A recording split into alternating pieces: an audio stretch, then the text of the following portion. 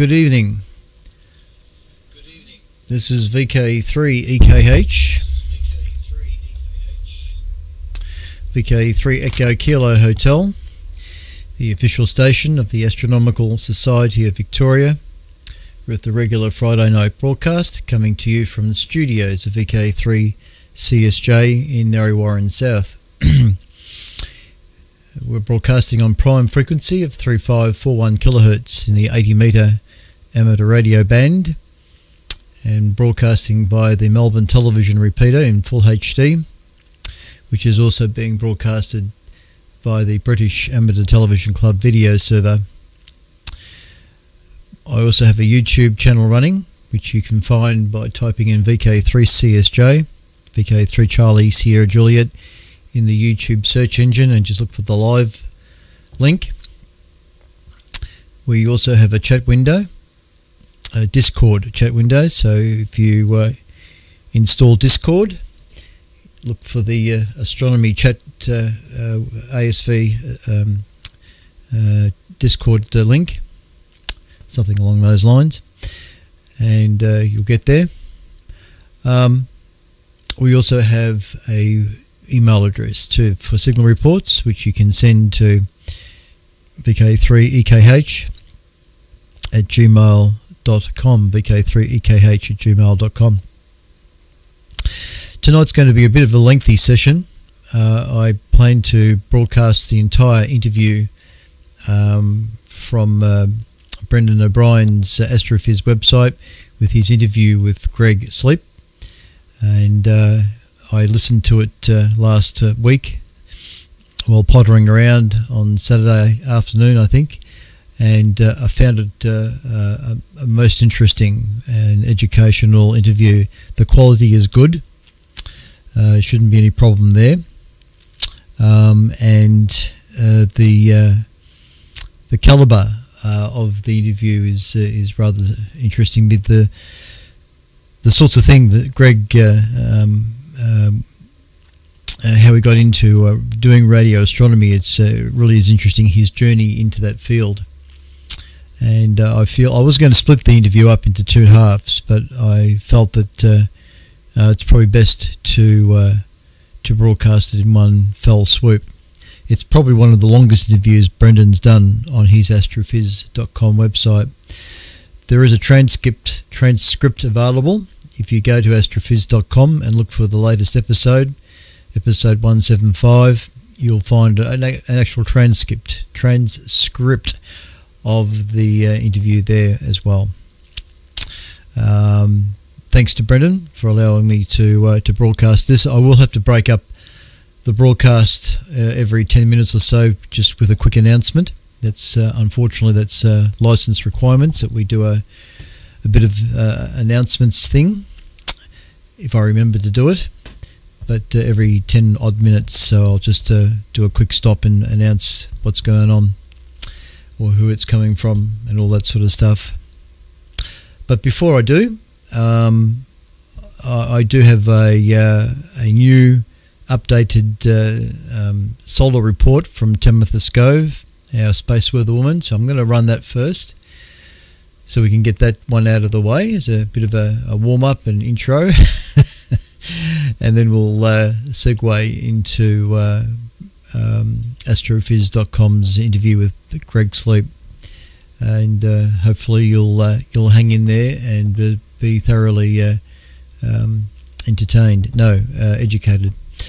A very pleasant good evening to everybody. I hope everybody is fine and doing well and trying to stay warm. I can't believe how cold this winter has been. On this 21st of July, it's around about this time that Apollo 11 was upon the moon doing various things. So very interesting stuff. A very pleasant good evening to Martin and Cassiopeia and David, resident MBO member. And I haven't quite got the email going yet, but I'm sure that there is some emails already popped in. Hang on, where's my mouse? I'll just go up to the inbox, if I can find my mouse. There it is. I've got two screens between one mouse. and come on, just open. There we go.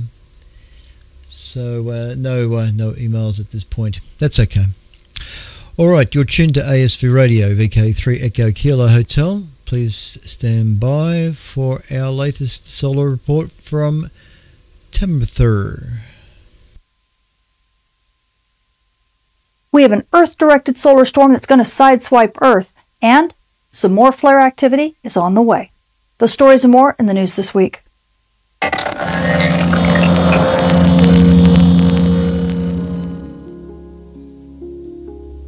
If you want to learn how weather from our star causes impacts at the Earth that shape the future of our world, join Professors Dr. Jenny Meehan, Michael Cook, and myself as we guide you through a space weather certificate program like no other. To enroll in the Space Weather and Environment Science program offered at Millersville University, go to millersville.edu/SWEN.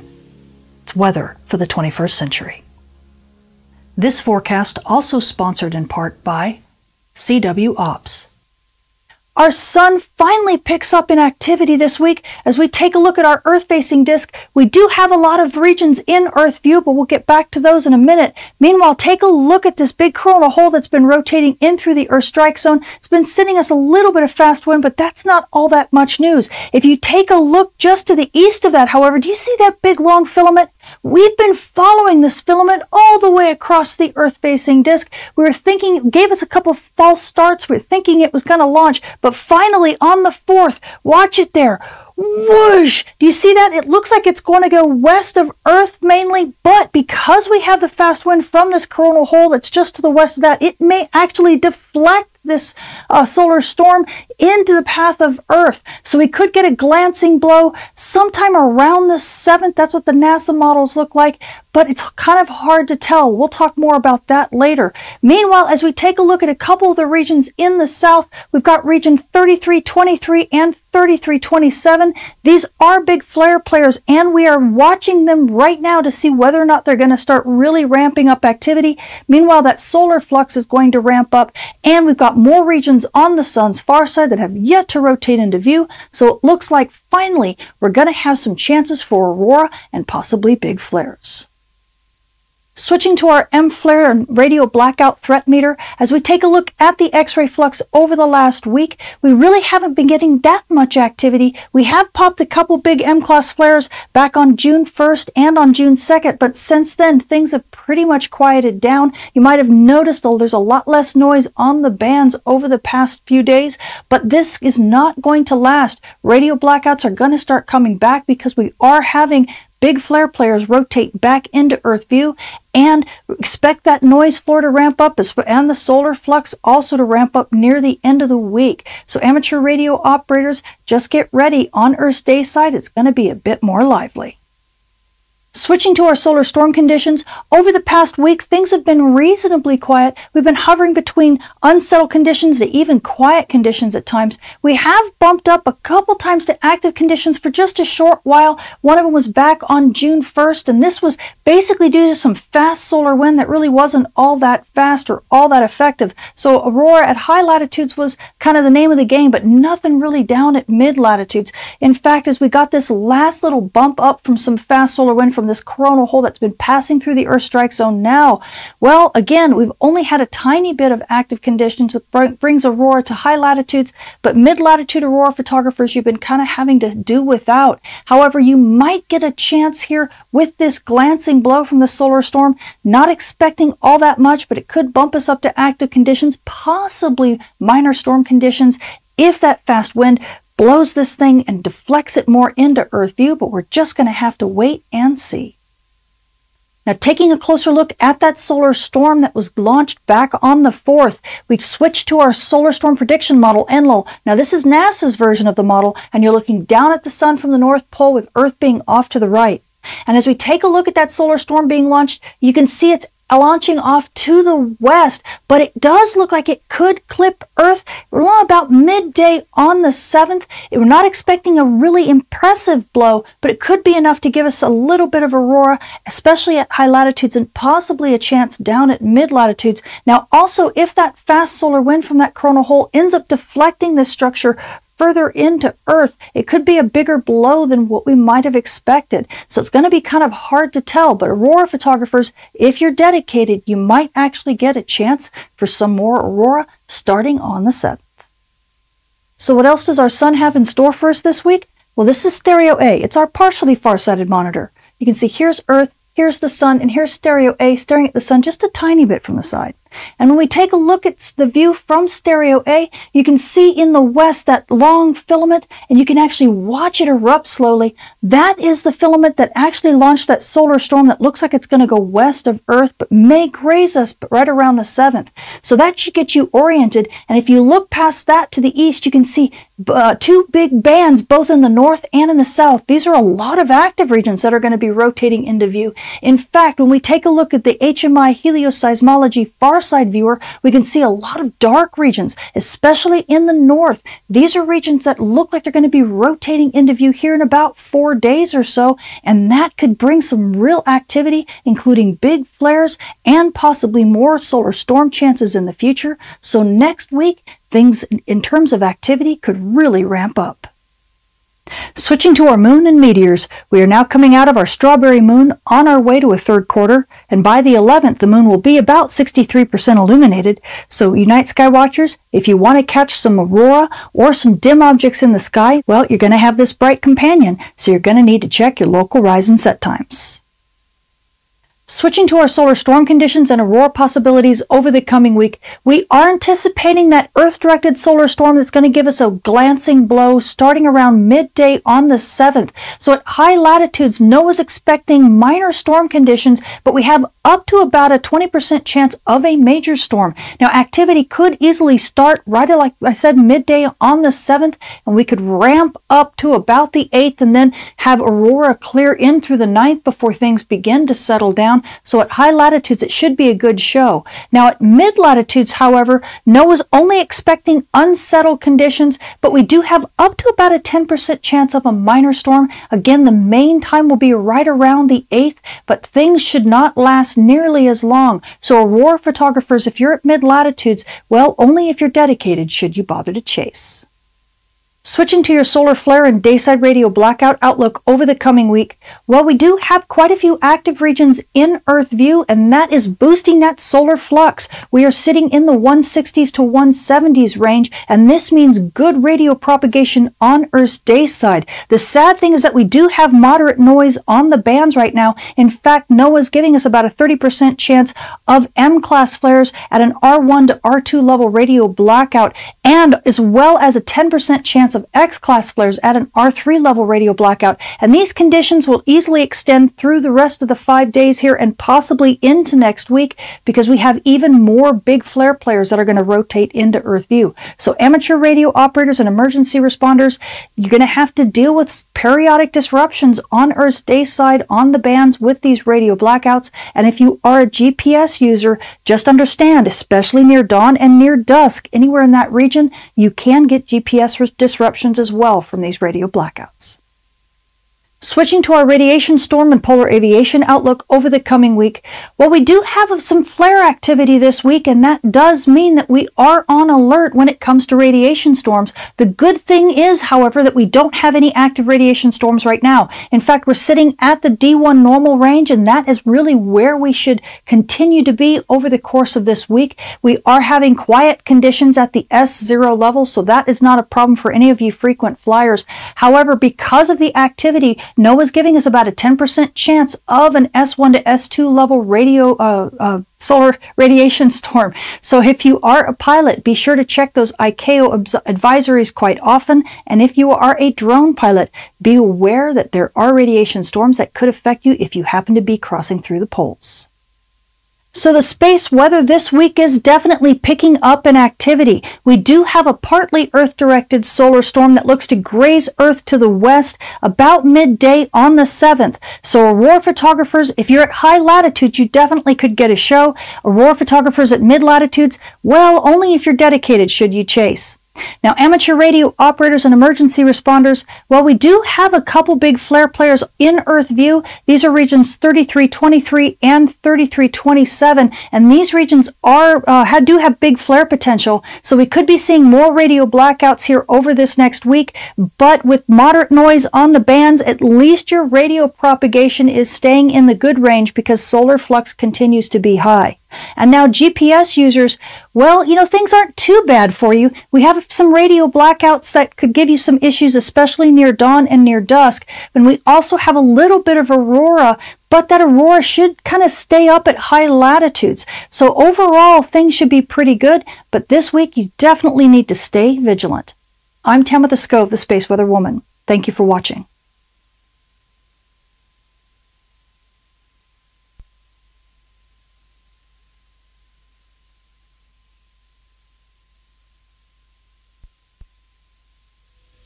Right, well, my apologies, and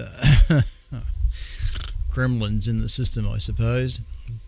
My apologies, that was an old weather forecast. There is a new weather forecast that she's just put out less than a day ago, and I thought I had that queued up.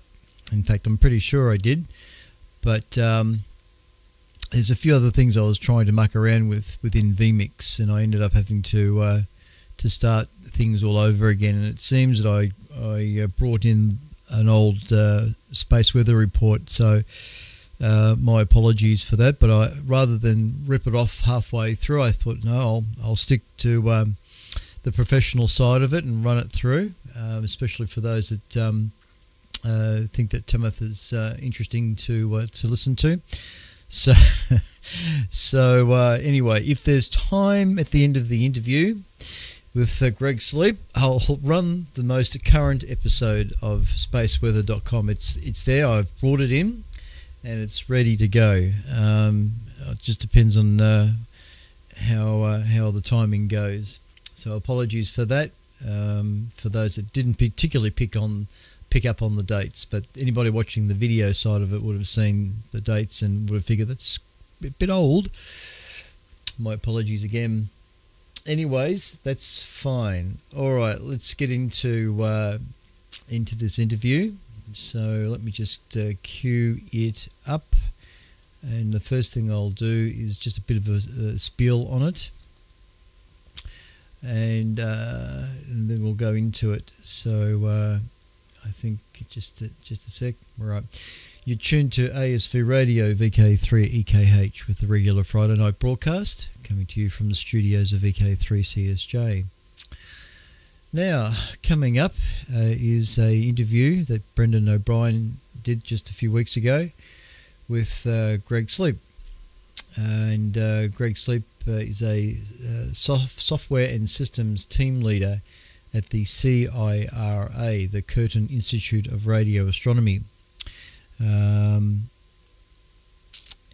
he discusses the Murchison Wide Field Array, WMWA, and its role in capturing radio data from the cosmos. The Murchison Wide Field is a low-frequency radio telescope array located in remote Western Australia, and it is used for various scientific studies, including the search for the signals of the epoch of reionization, detecting black hole radio jets, transients, GRBs, and FRBs, and pulsars, and SETI research, and studying supernova remnants and monitoring space junk. The MWA has been successful in producing over 300 journal papers and is preparing for future developments, including the use of all 256 tiles, antennas, and collaboration with the Square Kilometre Array SKA telescope project. Glenn Sleep, SLEAP, is in the thick of it. He's well and truly involved with what's going on, and his journey into this is rather interesting, how it all started for him. So sit back and relax and listen to this interview. Greg does most of the talking, of course, and I think that's the part that's, of course, worth listening to. Of course, there's no vision with this, it's just audio, but for those with the YouTube and the TV, I'll just have a caption up of Greg, a picture of Greg with a slow-moving satellite or International Space Station view of flying over the Earth whilst it's going on. I thought that's the best I could do for the time. So, yeah, anyway, I hope you enjoy listening to this interview. This is VK, and like I say, I'll stop it occasionally just to give announcements of the station here. This is ASV Radio VK3CSJ, sorry, EKH. There it is, VK3EKH. There it is. All right, stand by. Let's get this going.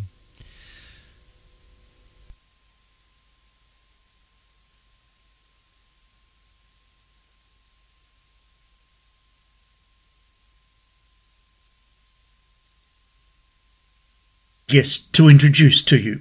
Today, you're going to discover and understand the data wizardry involved in capturing the petabytes of astro data from immense radio telescope arrays, correlating and channeling that data to supercomputers, and then making it available to researchers all over the world, who in turn create all those stunning images that enable us to understand our previously unseeable universe. This guy and his multidisciplinary team are absolute wizards at their work. Hold on, here he is now. Hello, Greg. Hi, Brendan. Today I'm really pleased to be speaking with Greg Sleep. Greg is a software and systems team leader at CIRA, the Curtin Institute of Radio Astronomy, which is a node of the International Centre for Radio Astronomy Research, ICRA, in Perth, Western Australia. CIRA manages the Murchison Wide Field Array project, known affectionately as the MWA, a low-frequency radio telescope array of spider antennas in remote Western Australia, which is a precursor to the Square Kilometre Array Telescope, the world's largest radio telescope. The SKA will require the collection, correlation and distribution of unimaginable amounts of radio data pulled in from the cosmos. For those who love numbers, the SKA Low Telescope will generate about 8 terabytes per second, 24/7 for 365 days per year, which is then analysed by astrophysicists all over the world. And it's Greg's job to make sure they get it. So thanks for speaking with us today, Greg. No worries, Brendan. Thanks. It's a pleasure to be on the podcast. Excellent. So before we look at your world of data and your current work at CIRA, can you tell us where you grew up, please, Greg, and where your curiosity and drive to understand and manage data came from? Sure. I was born in Canberra in the Australian Capital Territory in Australia.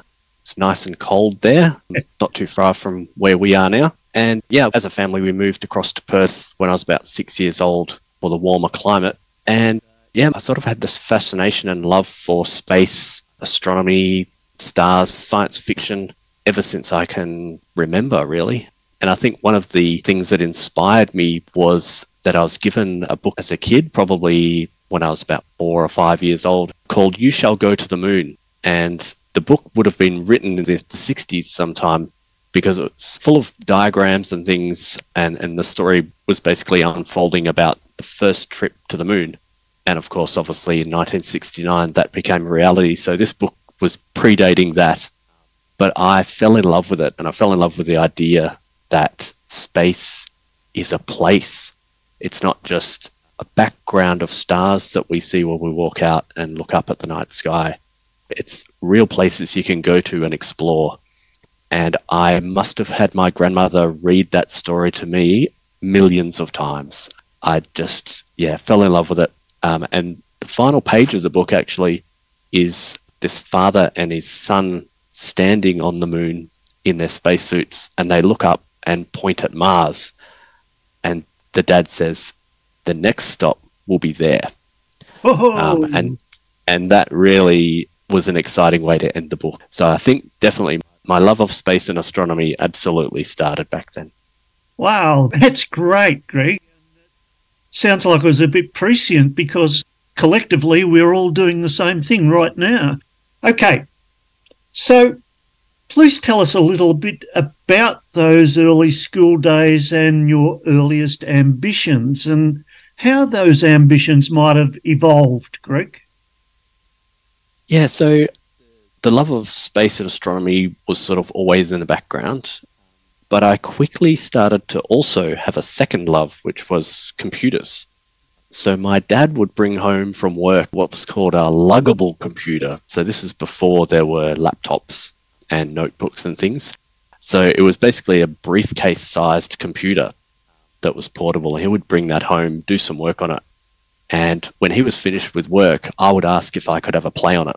And he would set me up so that I had something simple like a text editor or something like that. And I would spend hours just playing on this computer.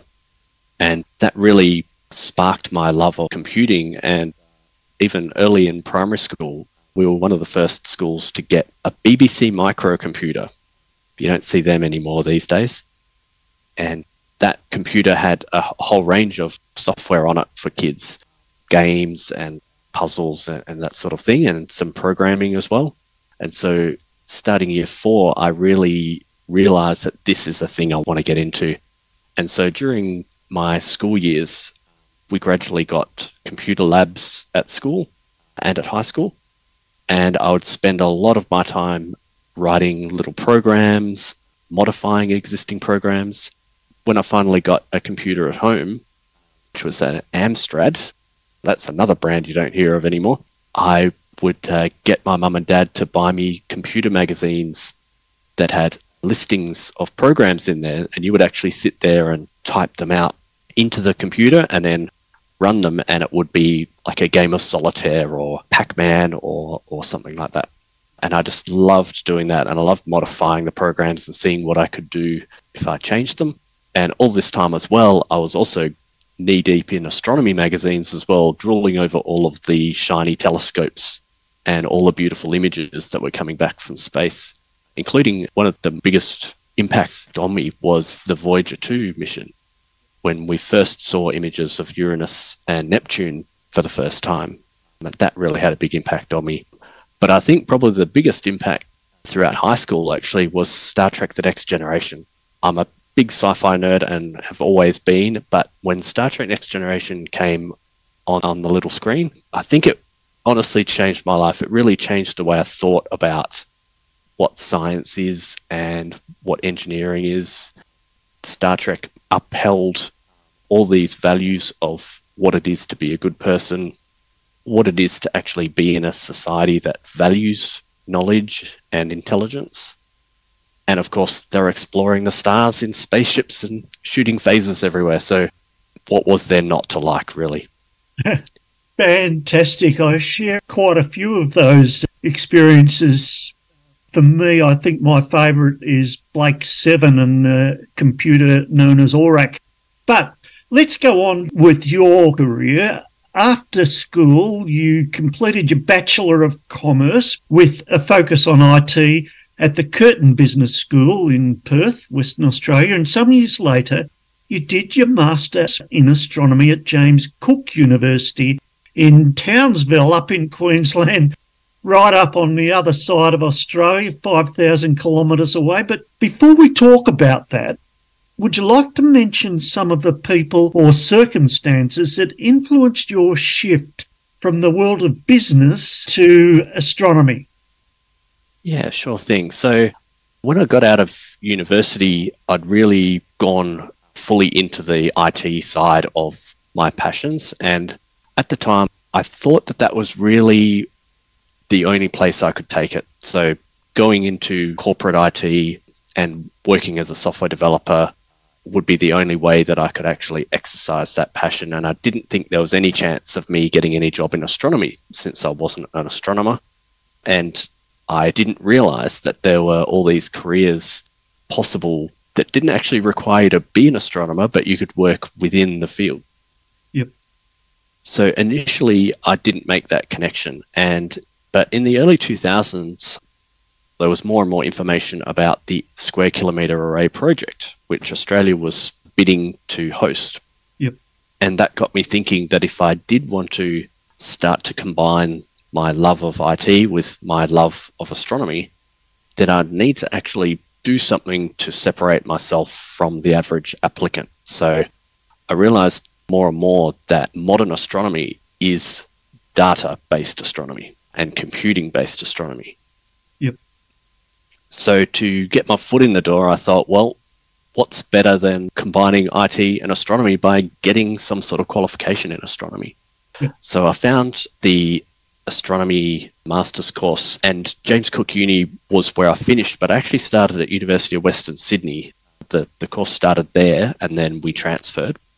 So doing the Masters in Astronomy was a way to get my foot in the door and to be noticed when there are a bunch of resumes out there for some sort of computing job for the SKA, for example. And having that Master of Astronomy, I thought, would actually help me quite a bit.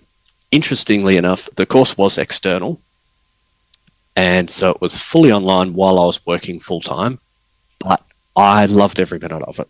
Because my passion in astronomy had been very, I guess, surface level, I hadn't really dug into it too much, and I never really did the high-level maths and physics at high school.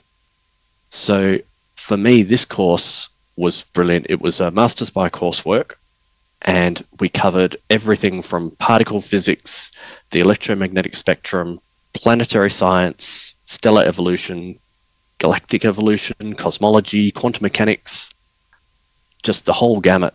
And I learnt so much, and I actually kind of kicked myself for not taking the physics and maths in high school and actually pursuing maybe a more direct astronomy career. Yep. And the interesting thing is that at the time, so this is I graduated in 2005, the funny part of that course was that there was only a small portion of the syllabus devoted to radio astronomy. So radio astronomy was still quite a niche field, I guess, within Australia at that time. Obviously, there were some prominent radio astronomy observatories operating, for example, like Parkes. But in this course, it was mainly focused on optical astronomy. But I am very glad I did it, and it really made me more determined to try to find my way in and get an astronomy job. Okay, very good. Look, let's go into that a bit. You've mentioned getting your foot in the door in astronomy, so let's go back a bit. You started off as a coder, then a software developer, systems analyst, server management, sysadmin, IT team leader in the business and mining industries. But then you landed at the MWA, the Murchison Wide Field Array, as their data manager. How did you land that job, Greg? Yeah, so the job itself came up in quite an interesting way. I didn't actually realise that the job was available. So I'd been sitting on the couch, not having a good day, and I realised that on my calendar on my phone, it was telling me that the Curtin University Astrofest was on that night. And I was feeling lazy, and I thought, I can't be bothered going. Anyway, then I thought about what else I would be doing that night. And at the time, there was nothing else going on. So I thought, I should just go to Astrofest. So I took myself down to Astrofest and came across this strange looking piece of mesh on the ground with 16 spider-shaped antennas all clutched to it, and a little box where all the antennas were connected to. And so I asked the gentleman that was tending that weird thing, what the heck is this, and what do you do? Anyway, it turns out that the person that I was talking to was a member of the MWA operations team, and that we were standing right next to one of the MWA tiles. Yep. Anyway, he went and explained to me all about the MWA and how it worked. And then he asked me some questions about my background. What do I do? So I was explaining that I work in the mining industry, but in an IT capacity. And I deal with lots of data and business intelligence and all that sort of stuff. And he then said, oh, well, you'd sound perfect for the job. Why don't you apply? Huh. I'm like, what job? So he then pointed me to the relevant job ad on the Curtin University website. And I applied, and that's how I ended up here in the MWA operations team. Yeah. That's a great story. Okay, so you started off as their data manager, and to me that sounds like an oversimplification of your role that you had there originally, because I looked at your CV and the job involved software engineering, network admin, server admin, procurement, deployment, the management of Kyra's IT system, all with the purpose of supporting various large-scale big data radio astronomy instruments. Now, I'm pretty sure you didn't spend all your time wrangling a keyboard, Greg. Would you like to remind our listeners about what the MWA is? And you just mentioned the spiders. What did it look like out on site when you went there for the first time and you visited? Was that in, 2015, 2016? Yeah, so I think my first trip up to where the MWA is, which is the Murchison Radio Astronomy Observatory, or shortened to the MRO, which has recently received a name from the Wadri Yamaji people of Inyari Mana Ilgari Bundara, which means sharing the sky and stars. Oh, that's cool. So that's the site where it's located. So it's about 3.5 hours drive northeast of Geraldton. So for people that don't know Western Australia, that's basically in the middle in terms of the north and south, and middle east, and a few hundred kilometres from the coast as well. Out in the desert, you're talking red dirt, lots of heat in summer, so 50 degrees plus it can easily get to out there. Oh. And quite cold in winter as well overnight. It is an amazing place. So that was my first impression of it. Yeah, 2016 or so. Went up there because whenever we get a new starter, we try to get them up to see the MWA for itself so they can actually get an understanding of the physicality of the instrument. Yep. And when I went up there, the spiders looked a lot smaller than they do when they're up close, when you're looking at them out the window of the car or whatever. And we were tasked actually with working out why one of the tiles wasn't working. So a tile is just basically 16 of these spider-shaped antennas together. We grouped them together in a tile. And so we had to work out why one of these tiles wasn't working anymore. So we drove out there and then stomped across into the bush for a bit and looked down and saw that the beamformer box, which is the little box that takes all of the 16 dipoles signals together and allows us to point the telescope in any direction without actually any moving parts. So that box had been completely broken and ripped out of its location, and around the place where the beamformer box was lying were these what looked like kangaroo tracks. So we surmised that a random kangaroo had just hopped along, got its foot or leg caught in the cables, and because they're powerful creatures, just ripped them out and went off on its merry way. Okay, Greg, look, can you just paint the picture of what is the MWA, the Murchison Wide Field Array? So the MWA, which also, by the way, has a Wadri Yamaji name, which is Gurgle Manu, which means the ear that listens to the sky, which I think is super cool. Yeah.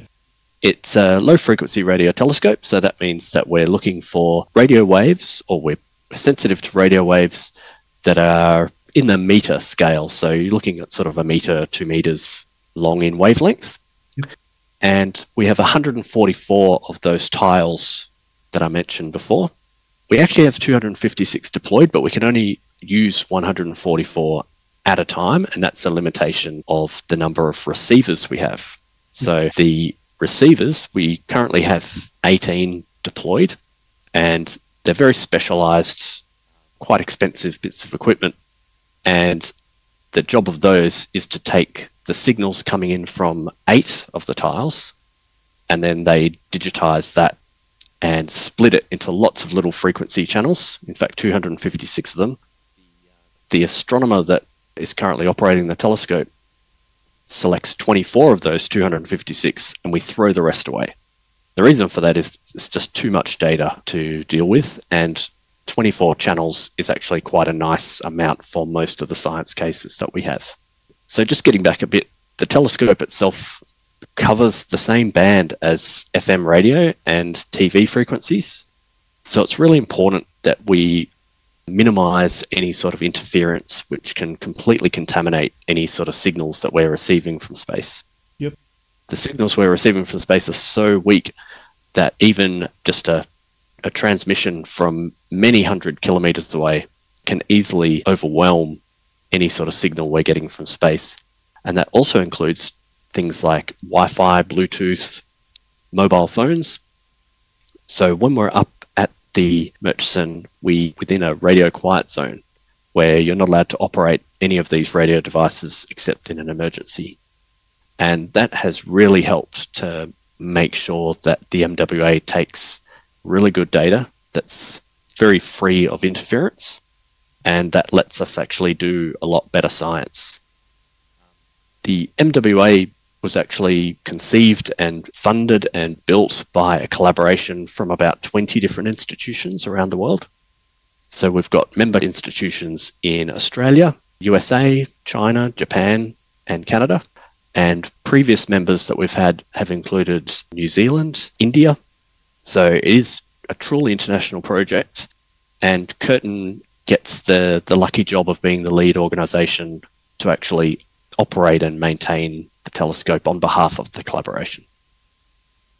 So keeping the radio environment quiet is super important. So much so that CSIRO provide a control building up near the MWA, which houses a lot of CSIRO servers and equipment, and also ours. And it's actually inside a Faraday cage. So to enter the building, you've got to go through an airlock to get in and out of the building. And that's basically you going in and out of the Faraday cage, which basically blocks any stray radio transmissions from going outside of that room. And it's very important to mention as well that the MRO actually is not just for the MWA, of course. The CSIRO, which is the Australian government's science agency, they have their own telescope up there called ASCAP, which is the Australian SKA Pathfinder. It's basically made of 36 dishes, and they are also a radio telescope as well, but they're operating at a different frequency than us, so they're at higher sort of frequencies, and we're in the low frequency end. There's also EDGES, which is a little instrument. It's actually quite modest looking, but its job is to look for the cosmic dawn, and that's operated by Arizona State University. And of course, the Murchison Radio Astronomy Observatory is also the home to the future SKA low as well. So you have this one location, it's radio quiet, and we've got all these instruments up there taking advantage of the beautiful remoteness of the location. The other thing that I did notice when I first went up there was all the different flora and fauna up there. Kangaroos, as we've mentioned, there's wedge-tailed eagles, ants, snakes, bungaras, which are monitor lizards, and of course it's very hot and dusty, but still it's an amazing place, and every chance that I get to go up there I take it, even though most of the time I'm working inside the control building, installing servers and plugging in cables and things like that, but it's still just an amazing experience. Ooh.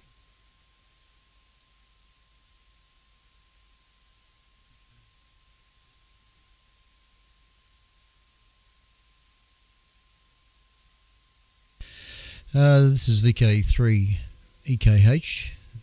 You're listening to a podcast broadcast recording from astrophys.com, and you're listening to an interview between Brendan O'Brien and Greg Sleep. This is VK3 Echo Kilo Hotel.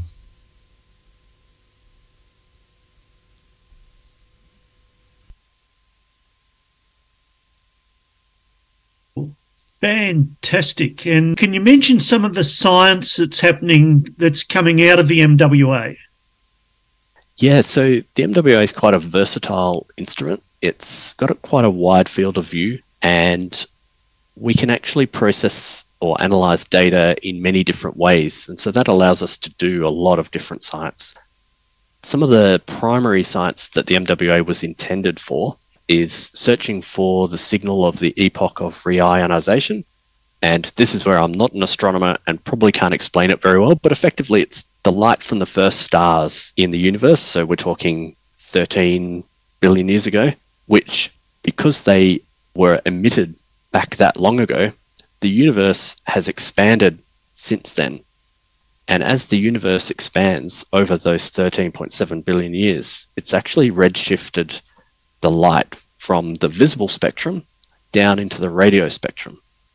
So the wavelengths of light have actually expanded. And when you're talking wavelengths that are in the meter, 2 meter range, that's right bang where we're sensitive to with the MWA. So Whoa. The MWA is actually a really good epoch of reionization machine. Fantastic, Greg. Does the MWA see black holes? Yeah, Brendan. So the MWA is really good at detecting the radio jets that get emitted from supermassive black holes at the heart of most galaxies. They come out as big streaming jets sort of above and below, and that's something that we're really good at detecting. And in fact, a lot of the sources that MWA detects as part of the GLEAM survey are actually the jets coming out of the supermassive black holes at the heart of galaxies. But the MWA also does a whole heap of other science as well, including detecting supernova remnants. There's also transients, so that's like pulsars and fast radio bursts. The fast radio bursts is quite a new area for the MWA, and we haven't had any detections yet, but we've had a program of searching for them, and we've been able to put some limits on what the FRBs would look like through the MWA. Yep. And there's also lots of studies going on with the sun. The sun is a big emitter of radio waves, believe it or not. Yep. And the ionosphere as well. So we can detect plasma tubes that are in the Earth's ionosphere with the MWA. Cool. And there's also a fledgling SETI search going on, which uses basically a copy of the MWA data. So when the MWA is observing any other source, a copy of that data goes into a special set of machines which run some SETI pipelines, which look for any sort of signals or anything that might be of interest coming from advanced civilizations. They're called techno-signatures. And I've been working with the team on that one. So that's been quite an exciting thing to work on. And MWA is also doing some space situational awareness. So the really interesting thing is that if you have a radio transmitter, a powerful one, say in the local town of Geraldton, which is about 350 kilometers away, that transmitter is transmitting in all directions, including up. So when you have any sort of satellite or, let's say, some space debris from a rocket that has been spent in orbit, any sort of debris like that, these radio waves will actually bounce off those pieces of debris, and we can detect that with the MWA. Cool. And so that allows us to effectively monitor the sky for space junk, which is becoming an increasingly massive problem for launch operators and satellite operators in being able to find a bit of orbit that isn't contaminated with space junk that could potentially damage or destroy spacecraft. So I guess that's a pretty good roundup of all the science. The MWA does surveys as well, so that's where you basically point at all of the sky that you have access to, which for the MWA is most of the southern sky and a little bit of the northern sky. And so one of the surveys there that I mentioned before was GLEAM. That's probably been the biggest survey for MWA and the most used by other astronomers. But there's work going on a thing called the SMART survey, which is basically a southern sky survey of all the pulsars. So the idea is to look for all of these pulsars. There's predicted to be many finds, hundreds, I think, and they've already discovered a couple through this survey, and is going to be a treasure trove of data for scientists to pour through for many, many years. Yeah, fantastic. And of course, I guess the final thing with the MWA is that it's going to be very useful for the upcoming SKA low. So as the SKA low gets built, the MWA will be used to test the SKA low. So there'll be observations done on both telescopes, and they'll be comparing the data that comes back from both and making sure that the SKA low is actually working properly. Yep. Which actually is a lot trickier than it sounds. Thanks, Greg. Yeah, GLEAM is a fantastic survey. The imagery that's come out of GLEAM is just beautiful. If people want to go and have a look at that, just look up some GLEAM images. You'll be blown away. Now, Greg, in previous episodes, we've interviewed many ICRA scientists who have used your data from the MWA and from ASCAP arrays to make some beautiful scientific discoveries. We've talked with Phil Edwards, with Melanie Johnson-Hollett, Stephen Tingay, and Natasha Hurley-Walker, and there's other scientists there who are leading the MWA and the ASCAP projects, and even your colleague, you've got an engineer, Mia Walker. If people want to go back and listen to that episode, Mia does a fantastic job. And so many of our listeners will have some background knowledge of your data collecting instruments. But before we talk about big data and the Pawsey Centre and the development of the future SKA, could you bring us up to date with where is the MWA right now? How is the infrastructure developing? What does the data flow look like now, and what lies in the future for the MWA? Yeah, great questions. So the MWA is operating great. We have 256 deployed tiles, but we are only using 144 at the moment. But we're working on getting some new receivers which will allow us to utilize all 256 tiles at once. And what that does is that gives us a lot more sensitivity, and also it allows scientists to have a bigger range of baselines. Now, in radio astronomy, when you've got an interferometer where you've got lots and lots and lots of antennas or dishes, the baselines are a really important factor as to the performance of the telescope. So if you've got long baselines, which is just the distance between any two of the antennas or tiles, so long baselines allow you to see with greater resolution, and short baselines let you see more emissions and nebulous features. Yep. And so having a mix of these baselines is really great as well. So once we get to 256 tiles, that will really be unleashing the full potential of the MWA. Yep. We've been producing all of this great science in all the science areas, and there's been over 300 papers published on MWA data and many thousands of citations of those papers, which really just goes to show that the MWA is really pulling its weight when it comes to furthering our knowledge of the universe. We've only recently installed a new correlator for the MWA called MWAX, and the correlator is a computing cluster that sits up at the Murchison, and it takes all of the data from all the receivers. And so each receiver has 8 tiles. So we basically get all the data from the receivers. And what the correlator's job is to split the data into more fine channels. So you've got lots and lots and lots of these little fine channels. And it takes the signal from every single tile and multiplies it against every other tile. Wow. So you can imagine this is a really big computational machine. And what that allows us to do is to basically record what the common signal is from all of the tiles. So when you think about a radio source that might be overhead, of the MWA, then all of the tiles should actually see that signal around about the same way and same amount of power and same phase, which is just basically talking about where the wave actually strikes the antenna. But if you've got a source of interference that's off to the east somewhere, for example, so maybe it's a car driving past, and we've actually seen that cars' spark plugs can actually cause interference. So whenever the spark goes off, we see a little spike in the data. So we don't even want cars to be driving past when we're observing.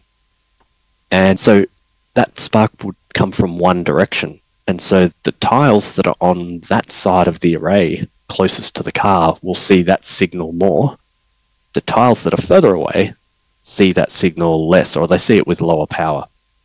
And so when you do this cross multiplication, those sort of stray signals don't actually get as much power when you add up all of the signals from all of the tiles. So probably radio astronomers listening to this, they're probably shaking their heads at my explanation, but from an IT guy's point of view, I'm happy with that.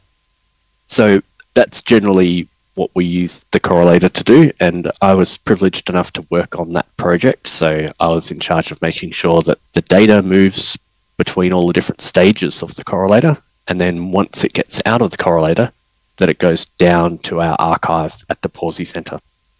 The other things that I'll just mention as to why the new correlator was so important is, apart from going to 256 tiles, it also let us operate in all these different modes, which we couldn't do before, which gives astronomers more choice as to how they want their data.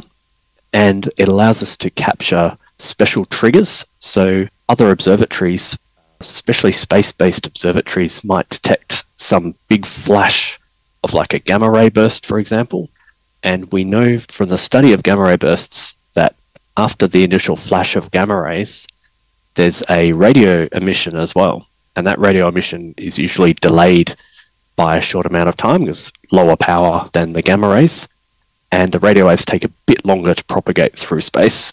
And so we get a trigger from that, an electronic trigger that tells our telescope that GRB has gone off, and to go and point there and take some data so that we can look at the radio emission from the GRB.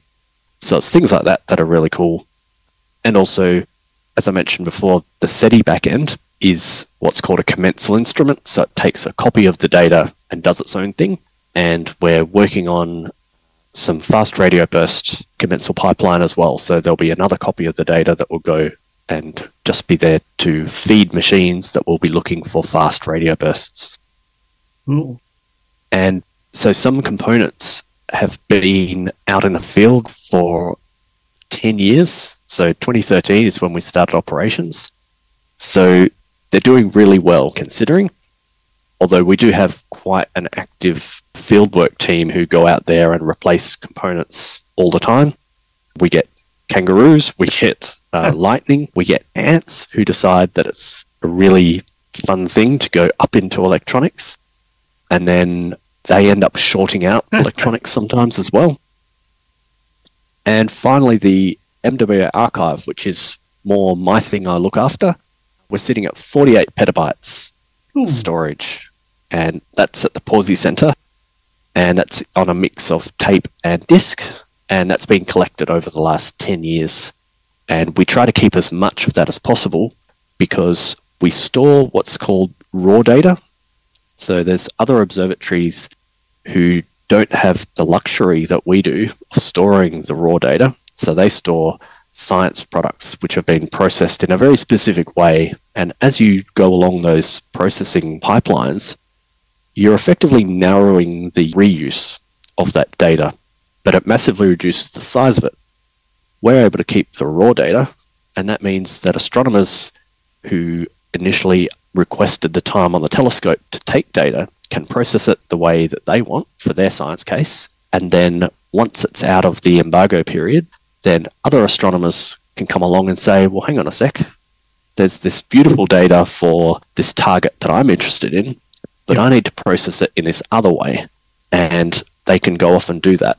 And in fact, one of our researchers is leading a team, Natasha Hurley-Walker. She's leading a team that is looking for transients in the MWA archive. So this is just going back through old data that was used by other people for other things, and then finding if there's any radio source that blinks on and blinks off. And she's already discovered a couple of these things with some Nature papers published about them as well. And they're still a bit of a mystery because these things blink on and off with strange periods that don't sort of conform to the current menagerie of things that could be producing them, like pulsars, magnetars, and other things. Well, so that's pretty exciting stuff. Sensational, beautiful science. Well, the MWA has certainly stamped itself in the world of science. Look, in your role as Kyra Software and Systems Team Leader, I know that you don't specifically work for the Square Kilometre Array, but can I ask you a couple of questions about the future developments there of the SKA? What were the big lessons that you've learnt in the development of the MWA that are going to guide the work in getting the SKA data systems online? And secondly, I believe the contracts have been awarded and construction of SKA Low has begun out on that remote site in the desert and scrubland. And do you know what the construction timeline is, and when can we expect the first science data to flow into the SKA? Sure. So in terms of the lessons learnt, I guess there's many, and they range all the way from the physicality of the Murchison and the harsh environment, and how to make equipment that can stand the test of time and to withstand the elements that are out there. One thing I hadn't mentioned before is that as well as all the heat and the dry and the dust, we also get floods up there too. So when it rains, the rain has nowhere to go and the ground is very hard. So it just ends up forming these river channels that run through. And so our equipment needs to be able to withstand all of that as well. So that's probably one of the big lessons. And it's one of the lessons that Kyra has been working with the design team on what's called the AAVS, which is the Aperture Array Verification System. Yep. So it's one of the pre-construction tasks of the SKA. And so Kyra engineers have been working with a group of Italian engineers to design what the SKA low antennas will look like and some of the field electronics. And all of that stuff is stuff that they've been taking into account and learning from us and going out there with our group to experience those harsh conditions. Aside from that, in terms of the data challenge and the processing and computing challenge, the SKA scale is a huge jump up from the likes of the MWA. MWA is big enough and keeps us very busy, but SKA is another whole level altogether. So one of the lessons we've found with managing the MWA data with quite modest hardware, I guess, if you can divide and conquer, then the job is much easier. Yep. So instead of building one big computer, split the job up so that it can run on lots of smaller computers. So for example, our correlator that's up at the MWA, MWAX, it consists of 24 servers, each with lots of RAM, lots of disks, and GPUs. So that's graphical processor units, which you might find in your home computer. These ones are data center grade ones. And we process those 24 channels I spoke about. Each channel goes into a different server. So that way we didn't need to build one massive computer that could handle 24 channels. We build 24 computers that can handle one channel each. And so that for us was one of the ways that we can manage with this huge flow of data. The other thing that we've learned, and I think this is pretty common with big data projects, is that you try to keep your processing and your code near the data. Like, don't try to move the data to where you can process it, because it's just too big and the infrastructure to move petabyte scale data sets is just not there. We, for example, have a 100 gigabit link that goes from the MWA down into the Pawsey Center. And that's a big link. So 100 gigabits is the equivalent of about 1,000 home NBN connections or home internet connections at 100 megabit. So that's a big connection there, and that is nowhere near enough for the SKA data. Amazing. We also spent a lot of time optimizing the software and hardware that we have. So if you just use things out of the box, they're going to be suboptimal. So we spent a lot of time testing, a lot of time simulating with test data before we actually put anything up at the Murchison. And there's many lessons.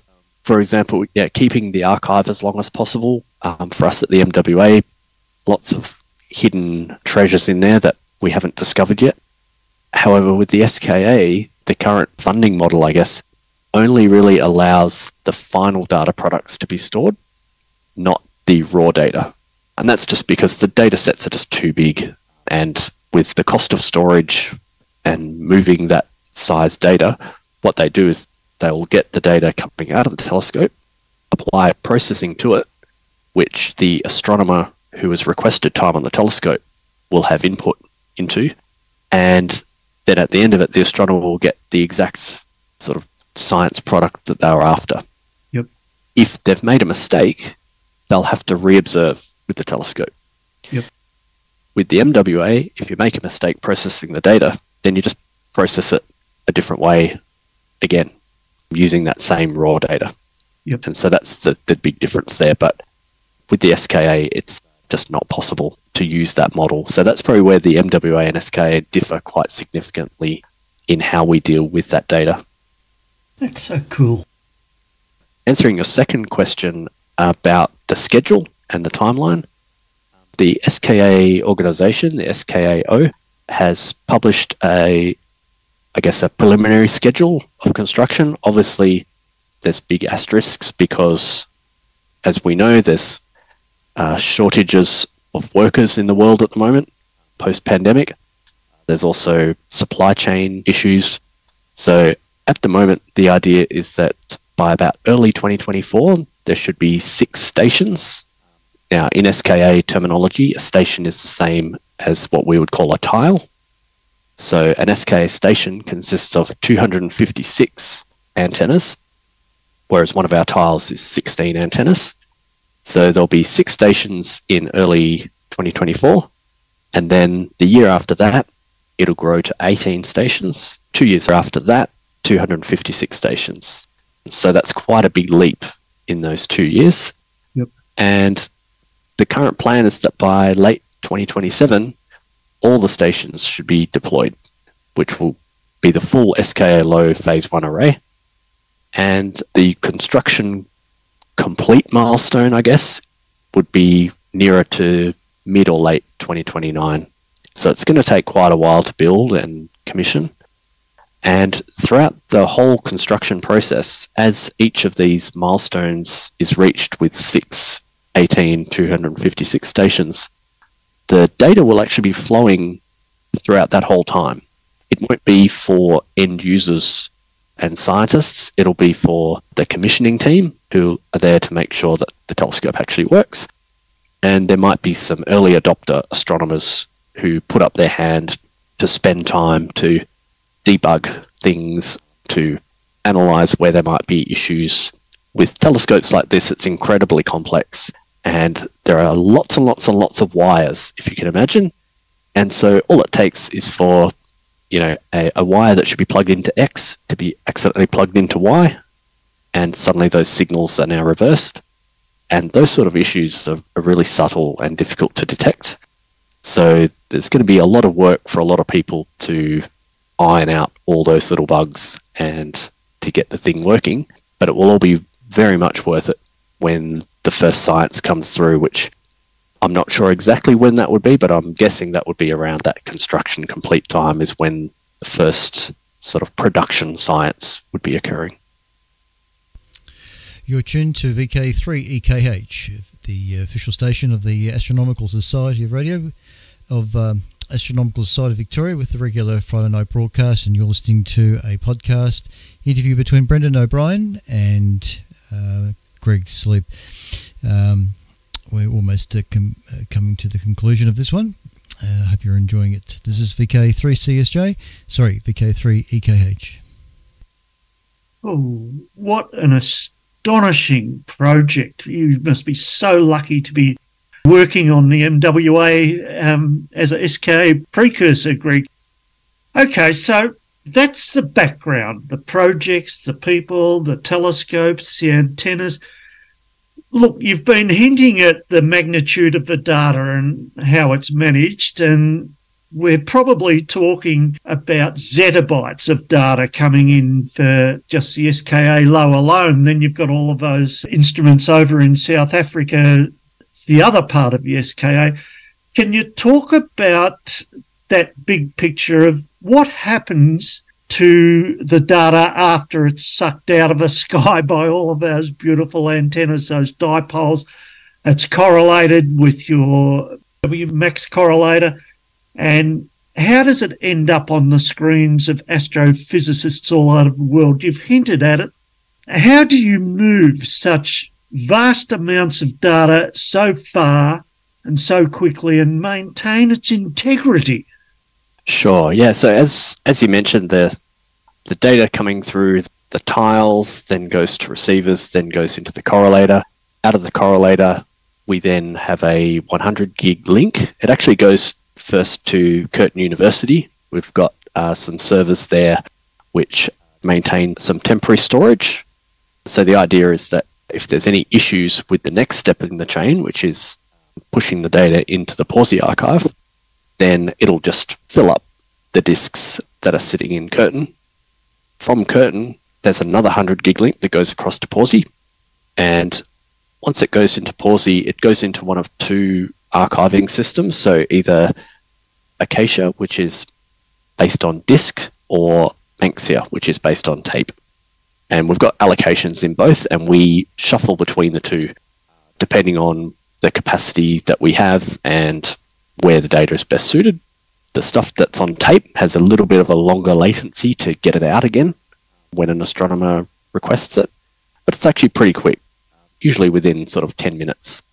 And the Acacia storage is disk, so it's very fast. So you put it in there and you can get it out again reasonably fast.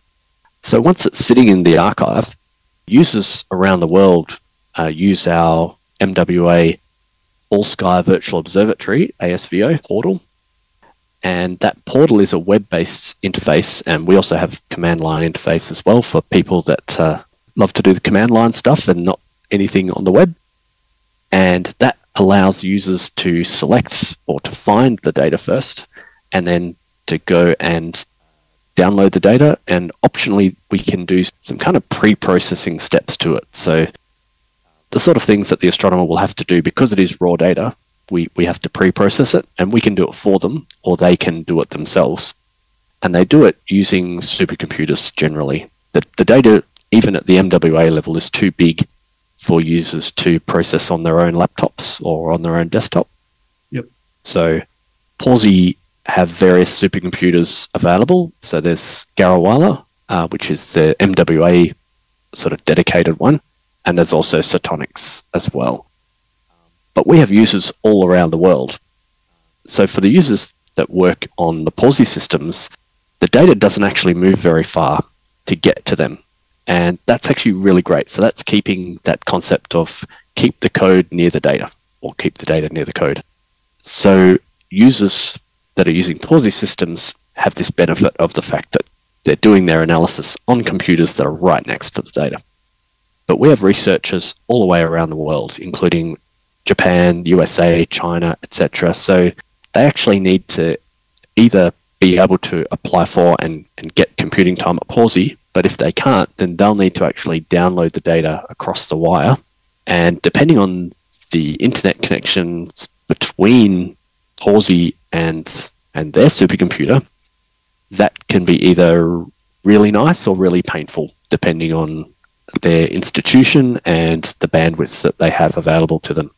But we've found that even like a sort of a regular data set for MWA that has been pre-processed, which means it's also been reduced a bit, ends up around the 100 to 300 gigabytes. And we've found that most of the institutions that work with MWA data have reasonably high bandwidth internet connections, which means that they can download that size of data in hours, not days. Yep. Which helps. And I guess this is the contrast in between MWA and SKA. So that's sort of how the MWA astronomers get their data and then process it. So they work on a supercomputer that does it. With SKA, most of the same process applies. So the data goes from the antennas through various other equipment, through a correlator, and it will eventually come down to Pawsey in the Science Data Processor, so SDP. So this is an SKA low or SKA computing facility which will do a lot of the pre-processing. It will also do some actual processing, so it will actually go and create images, for example, or spectra or image cubes, various other products that the scientists use. And then from there, the data will be transmitted across to various SKA regional centers. So the budget for the SKA project itself did not include money to fund the final step of processing the data for astronomers. Oh. So all of the member countries are having to put up their own money and funding to build these SKA regional centers that will both house the data and process the data for astronomers. So this is a big job, and there's currently one of the team members that works on my team is also working with the SKA Regional Centre project for Australia, so the Oz SRC, and they are finding it a fascinating project to work on because they've got the difficult job of making all this look easy for the astronomers. So they've got to take this data deluge that will come out of Pawsey for the SKA low, and there's an equivalent for the SKA mid in Southern Africa.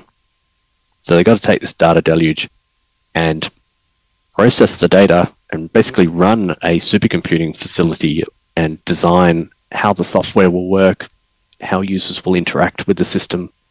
And so all of that is all happening right now so that they're ready in 6 or 7 years' time for this to all come online. And just answering your other question about how we move such vast quantities of data around and so fast, all of that is thanks to high-speed networks around the country and around the world. So within Australia, AARNet is the provider of educational research networks, and they've basically built an 800-kilometre fibre link between the Murchison and Perth, and that's where we send all of our data. The link has actually been built specifically to have capacity for the SKA, so the amount of glass that's in the ground, because fibre optic is basically glass, is approximately several terabits, as I understand it. It may actually be more now, but certainly as of a few years ago, it was a few terabits, and 1 terabit is 1,000 gigabits a second. Whoa. We only use a small fraction of that, so we just use the 100 gigabits. But yeah, the SKA low will need all of the bandwidth it can get to get the data down to Pawsey.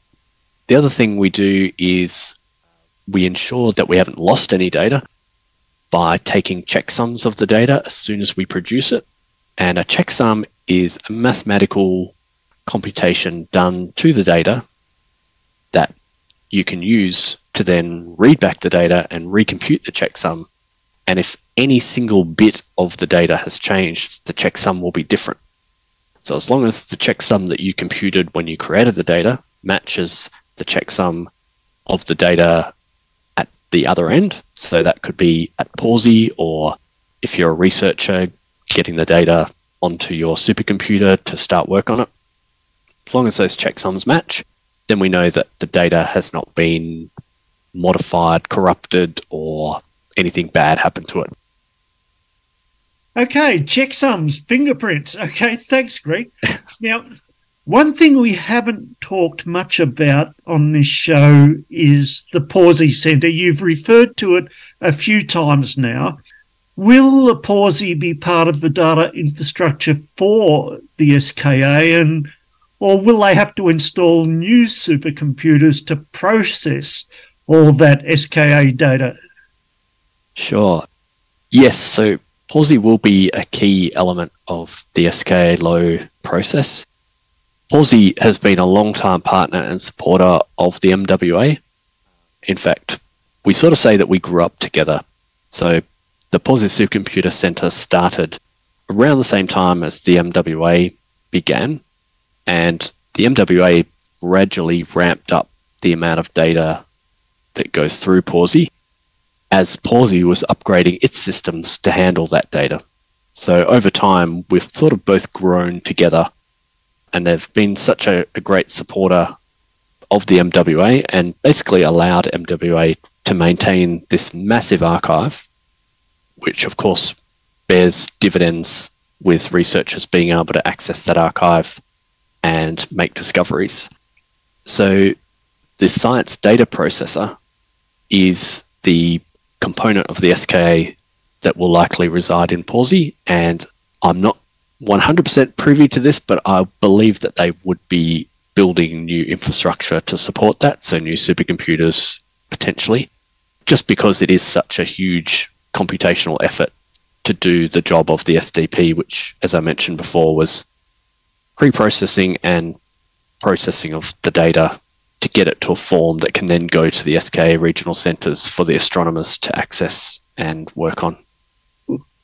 That's astonishing, Greg, and I'm starting to realise that what we see in those beautiful radio astronomy pictures that astrophysicists produce, there's so much work and so much technology and so much energy and so many talented people beavering away in the background to make all that happen. I never realised how immense that back end of the MWA is. So thank you very much, Greg. But let's now bring our listeners up to date with some of the finer points of your current work.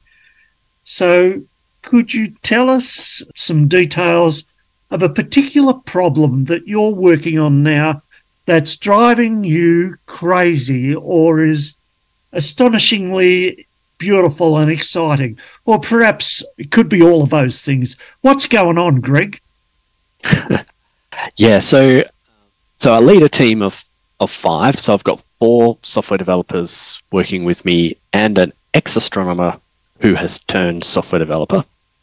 And we do a whole range of things, as you sort of mentioned before, everything from system administration of servers and networks all the way to programming, supporting software, web development, managing data, all of these things. So there's a lot of stuff going on, and I think the thing that drives me crazy is that I wish I had more time for everything, because there's a lot of things that we are dealing with. But I think probably some of the most exciting things that we're doing at the moment is we're assisting with the SETI pipeline for MWA. So that's actually a project initiated by a much larger project called Breakthrough Listen. So Breakthrough Listen is a worldwide program funded by Yuri Milner to tap into the world's observatories and see if we can find any evidence of technosignatures from advanced civilizations. And so working on that project, I think I really love doing that, because you just never know what you're going to find. And it's also a challenge from the IT side, because you've got to process a lot of data in a very specific way, and for the most part in real time, in order to keep up with the data deluge coming out of the telescope. So that to me is exciting and cool. Another thing that we're working on as well is that currently our web portal to download data, so the MWA ASVO, does a really good job of downloading or providing the raw data to users and pre-processed data, but we don't have any pretty pictures. So many other astronomical observatories have data portals where you can download beautiful pictures. So for us, that's all done by the scientists, usually in their own systems. And so as a data portal, we don't have access to that. What we want to build is an imaging processing step that users can optionally use to get a pretty picture from the data that they're processing. And in some ways, that can be a really good diagnostic tool, because if the picture looks correct, then they know that they can spend the many hundreds or thousands of computer hours to process the data properly. So I'm selling it as a data quality tool, but really it's because I love the fact that we can make pictures out of radio astronomy images. Yeah. And I think probably the other thing that's exciting is that project to expand the MWA to use all of the 256 tiles. It's going to generate 4 times more data than we had at 128 tiles. And so that's a data challenge in itself, just to be able to keep up with that data rate and make sure that all of our systems can handle that deluge of data. Fantastic. Okay.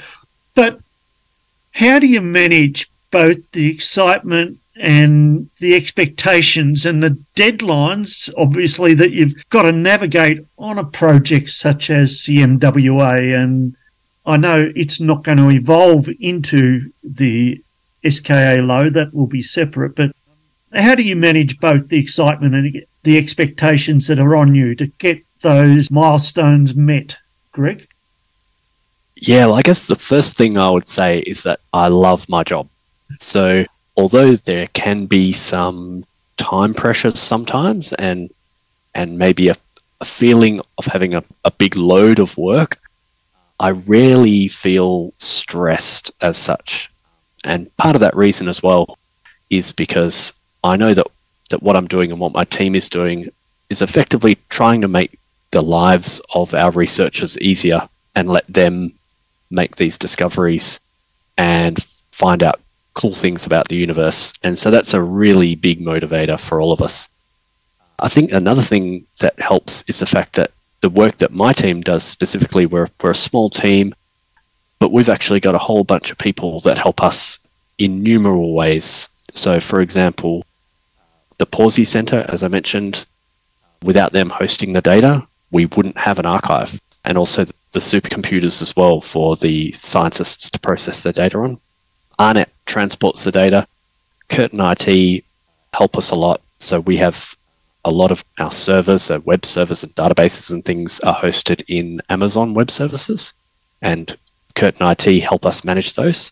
And of course, we've got this massive collaboration of, I think the number is about 270 members at the moment of the MWA collaboration, who all have various skills in various things. That they're not just astronomers. All of them have talents in computing, programming, and all sorts of things which help us. And we also have a really great management team that help take a lot of the admin off us so that we can get on with the job and do the technical things that we're asked to do.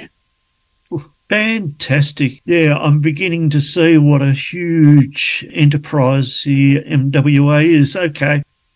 Look, back to you as a person, Greg. We've talked about your roles, your responsibilities, about the nature of that beautiful science instrument, the MWA. I saw that you've got an interest also in astrophotography, and we're lucky to have such dark skies way out there in Wadjuri Yamaji country and right here near Wangaratta. I think we're both on Yorta Yorta and Pangarang country. How's the astrophotography going? You're tuned to VK3EKH, the official station of the Astronomical Society of Victoria, with the regular Friday night broadcast, and you're listening to an interview between Brendan O'Brien and Greg Sleep, a data and analyst and computer software. This is VK3EKH. It's going great. I love it. I haven't had much time recently, so I'm the proud father of a 15-month-old baby girl, Harriet. Lovely name. And she keeps us very busy at the moment. So we've also had very cloudy skies here recently too. So I haven't had a chance to grab the scope out for a while, but I currently have an 8-inch Schmidt-Cassegrain telescope and a 73mm refractor.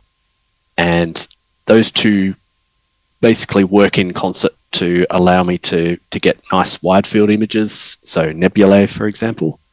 And the 8-inch Schmidt-Cassegrain telescope is really good for planetary stuff, Jupiter, Saturn, Mars. the moon and also for the smaller targets like galaxies. And I've got a mono camera with a filter wheel so that I can do red, green and blue and a couple of other filters as well that are really good for nebulae. So that's your hydrogen alpha, sulfur 2 and oxygen 3. And so with those last three filters, you can actually make what's called the Hubble palette images. So it's very similar to what Hubble uses. And if you look at the pillars of creation, the Eagle Nebula pictures of Hubble, they're often done in the Hubble palette as well. So I'm able to recreate some of those. Nowhere near as good as the Hubble though, but at least I've got the same colors for the targets.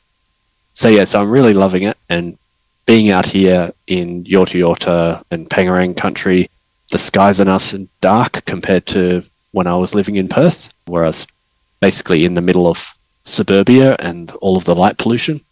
So it's really beautiful being out here, although it is a bit colder than Perth, I've got to admit. Fantastic, Greg. And I'm sure you will get back to astrophotography once Harriet's a little older, but in the meantime, I'm sure you're having a wonderful time with your very young child. Thank you so much. Now, we're almost running out of time, Greg. The mic is all yours, and you've got the opportunity to give us your favourite rant or rave about one of the challenges that we face in science and engineering, or in your own field of data management, or perhaps our human quest for new knowledge. The microphone's all yours, Greg. Thanks. Since I've got a soapbox, I think this is my biggest bugbear at the moment, or biggest worry actually, is just the fact that at the moment we all seem to be living in a world where information is in a bubble or in our own bubbles of information, where there don't seem to be clear facts, or at least facts that everyone agrees on. And I think the internet has contributed quite a bit to that. But I think the internet has also contributed a lot of good to the world. But I think at the moment, as humans, we're not really doing a good job at handling this technological marvel that we've created and being able to maintain what we would, I guess, describe as, what are the facts in the world and how do we deal with the big issues that are affecting us? For example, climate change, pandemics, there's information wars all over the place and culture wars regarding these topics.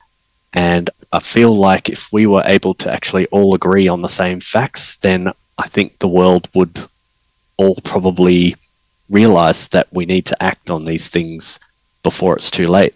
And, with my daughter, Hattie, I just think of the world that she would be growing up in, and I do worry that we're not going to be tackling climate change, especially, before we make irreversible damage to the planet. Sorry to go on a dark note there, but that's currently what keeps me up at night. Exactly, and it's something we all have to face together, and we owe a duty to those young children that they have a planet to live on. Is there anything else we should watch out for in the near future, Greg? What are you keeping your eye on? Well, obviously the SKA, so I'm following that very closely, and it's very exciting to see the very first steps of progress towards construction. So I would recommend anyone that's interested in space and astronomy to keep an eye on the SKA, because that's going to only keep on progressing. Also, the Australian Space Agency started a couple of years back and are working towards increasing the capabilities of Australia for things like launching and tracking of satellites. So that's very exciting as well. Further afield, you've got the James Webb Space Telescope, which I'm poring over the images every time they come down. And of course, the NASA Artemis project as well. So I believe that the first test launch was successful, and they're going to be launching again. I think it's later this year or maybe early next year. And we'll actually see a return to the moon for humanity, which is pretty exciting. And we'll also have the first person of color and the first woman setting foot on the moon as well. Cool. There's also multi-messenger astronomy, which is becoming bigger and bigger every day, which is basically where you combine the astronomy that you would do in your regular domain, so your electromagnetic spectrum. So that's radio waves, optical, ultraviolet, infrared, gamma rays, X-rays, microwave. And you combine that with gravitational wave observatories data. And in fact, just recently, there was a big announcement about the gravitational wave background. So this is the background of gravitational waves caused by supermassive black holes in the early universe. And they've been able to be detected because they've been able to use precise pulsar timing over the last 15 years to see really minute changes in the pulsar's timing.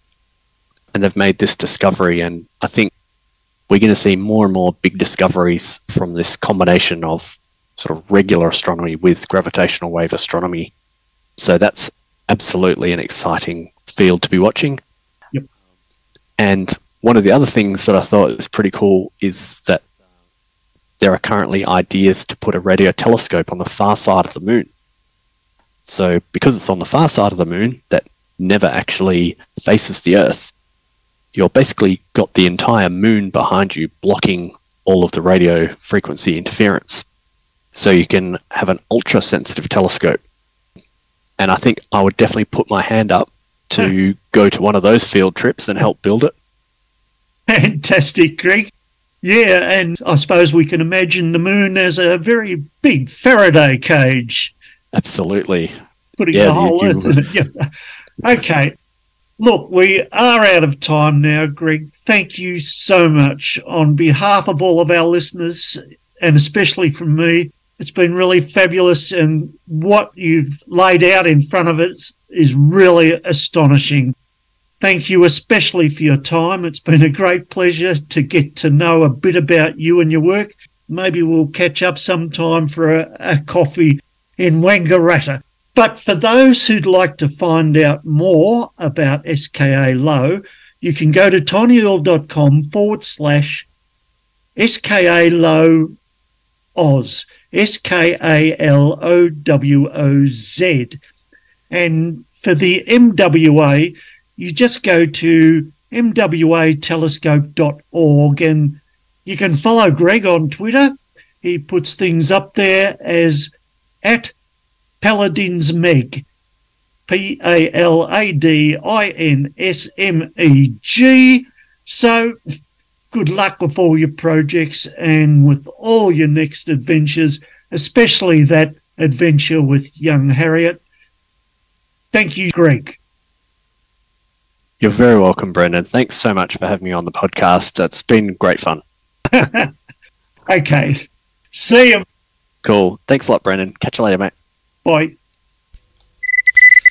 All right, this is VK3EK. And remember, Astrophys is free and ad-free, and we always recommend that you check out Dr. Ian Musgrave's Astro blog and Southern Skywatch websites. And in 2 weeks' time, at the start of the month, we'll be bringing you Ian's August Sky Guide here on Astrophys. Keep looking up. Radio Wave! I hope you found that interview of some value. Truly fantastic, as Brendan would say. Anyway, sorry for going on for so long with this one tonight, but I felt it was better to play perhaps the whole interview in its entirety, just purely because it was of a lot of interest there. Particularly, I was also interested in his astrophotography and what telescopes he uses. So I'd be keen to see if he's got any of his images available to view. Anyway, I'm going to play the latest episode of the Space Weather Woman's report. So this is what I should have played earlier on. My apologies for getting the tape mixed up.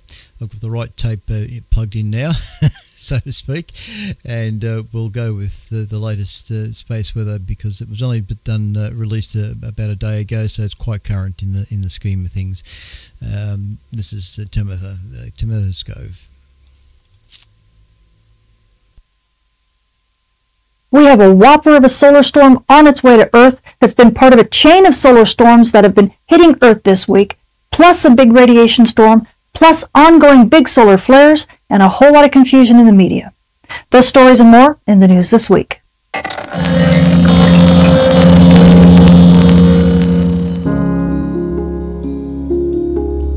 If you want to learn how weather from our star causes impacts at the Earth that shape the future of our world, join Professors Dr. Jenny Meehan, Michael Cook, and myself as we guide you through a space weather certificate program like no other.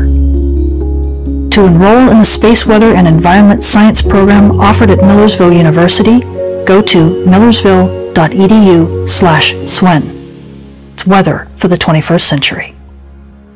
This forecast also sponsored in part by CW Ops. Space weather this week gets crazy busy. As we take a look at our Earth-facing disk, we have a lot of active regions that have been firing big solar flares, but all eyes have been on region 3363. This region not only has been firing big solar flares, but it also has launched quite a few solar storms. Most of them have been kind of grazing Earth or just not having a big impact, but watch it right there late on the 17th. Wham! Right there, that was a big M5.7 class flare.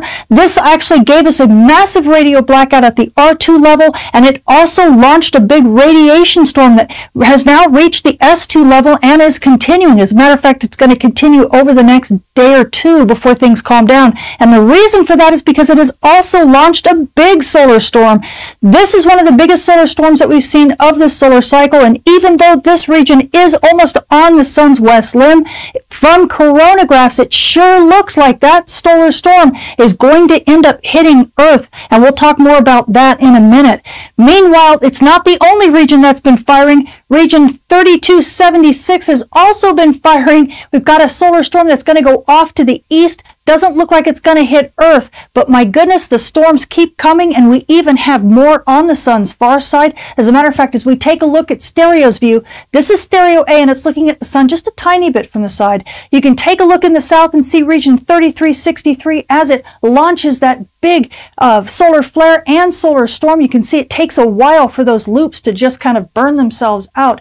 This was just such a massive event, but believe it or not, this region is not the only one we're keeping an eye on, because if we look to the sun's east limb in Stereo's view, especially in the north, there's another region. This is old region 3354 from the last rotation. We've been watching this region on the sun's far side. As a matter of fact, as we take a look at the HMI helio seismology far side viewer, you can see that really dark region. Look how big it grows as it continues to move across the sun's far side. Now, this region is definitely going to be a big flare player. We got some big flares from it the last time we saw it in Earth view, and it's just about to rotate into view and possibly be a big storm producer as well. Now, taking a closer look at that solar storm launch, we switch to our solar storm prediction model, NLOL. Now, this is NOAA's version of the model. The top panel's density, the bottom panel's velocity. You're looking down at the sun from the North Pole with Earth being off to the right. And as we take a look at that solar storm launch, you can see it looks like it's mainly going west of Earth, but we've got this grazing passage right hitting Earth right about midday on the 20th. So we could get a little bit of storming from this from NOAA's perspective. However, as we switch to the NASA version of NLOL and their run, again, you're looking down at the sun from the North Pole with Earth being off to the right. You can see that solar storm coming off to the west of Earth once again, but not quite as offset as it was in the NOAA model. It looks like we're actually going to get a bit more of the flank hitting Earth, which means a bigger solar storm, plus it's coming faster. From the NASA version, which is a bit more optimistic, the solar storm will be hitting us basically late on the 19th. So the difference between the optimistic version of NASA saying it's going to hit late on the evening of the 18th, or NOAA's version of the model saying that it's going to hit midday on the 20th. Wow, that's almost about a 24-hour window that we've got there. So we've got both an optimistic and a conservative kind of bracketing of when this storm's going to hit us. It's likely going to be about a G1, possibly a G2 level solar storm. So we could definitely get aurora down to mid-latitudes. So it's definitely worth, aurora photographers, for you to keep your batteries charged and keep your eye on the skies.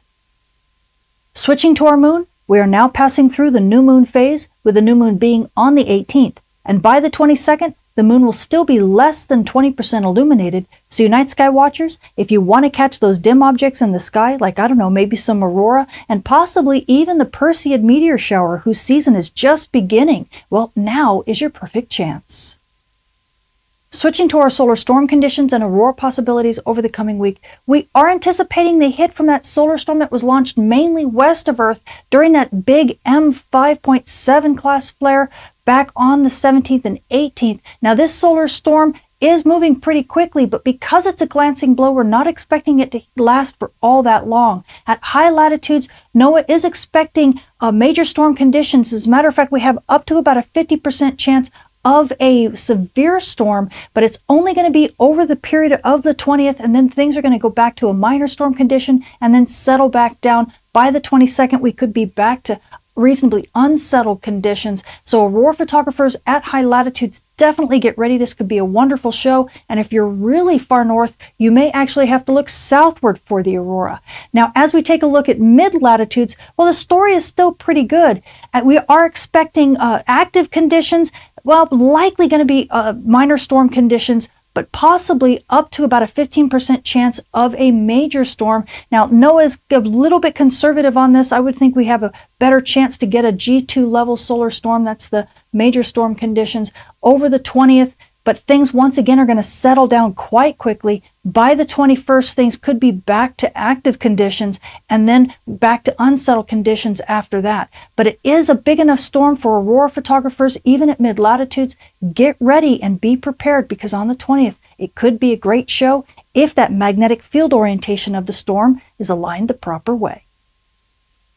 Switching to our solar flare and dayside radio blackout outlook over the coming week, believe it or not, with all of the active regions in Earth view, including region 3363, we are seeing some of the highest solar flux numbers we've had all cycle. We're sitting well above the 200s right now, and this trend is going to continue. And this means great radio propagation on Earth's dayside. However, with all this activity also comes a moderate noise on the bands. In fact, NOAA is giving us about a 55% chance of M-class flares at an R1 to R2 level radio blackout, and even a 20% chance of X-class flares at an R3 level radio blackout over the next few days. This is until region 3363 rotates to the sun's far side. But even after that, we have that new region that's going to rotate into Earth view, and that could keep those, not all of these numbers, elevated over this next week as well. So we're just going to have to deal with the radio blackouts, and amateur radio operators and GPS users, be sure to stay vigilant on the Earth's day side and near dawn and dusk. Switching to our radiation storm and polar aviation outlook over the coming week, we are dealing with the polar cap absorption event right now due to the ongoing radiation storm that's launched on the 18th by that big solar flare. Now, originally this radiation storm peaked at an S2 level, but we've managed to kind of come under those levels. We're now at an S1 level. In fact, we're sitting right now at the D2 minor range for you aviators, which again is the S1 level, and these conditions are going to continue over the next couple days until that solar storm passes over Earth. In fact, right on the 20th, we may actually peak back up at the S2 level for a short bit before things begin to calm back down.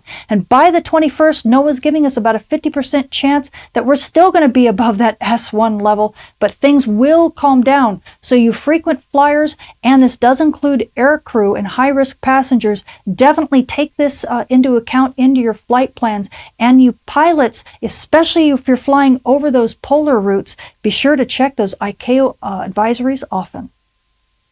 And with so many solar storms being launched as of late and all these glancing blows, it's very easy to get things mixed up when it comes to forecasts, especially forecasts that are having to change quite often. And when you add on top of that long-range solar wind forecasts into the mix, no wonder so many people have gotten confused as of late.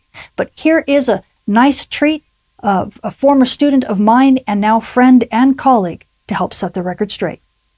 Hello, my name is Vincent Ledvina. I'm a space physics PhD grad student at the University of Alaska Fairbanks, making a guest appearance today to talk to you about the solar storm that did not, but kind of did, arrive last week, that did not, in fact, cause aurora seen in 17 U.S. states. So what happened is that NOAA's 27-day forecast predicted a KP of 6 based on old data, and then the University of Alaska Fairbanks Geophysical Institute, which is actually where I'm a grad student at, we kind of have our own, we kind of take that 27-day forecast and put it into like this auroral oval simulation. So that oval highlighted 17 US states, which is why you saw 17, the number 17 in all of these forecasts.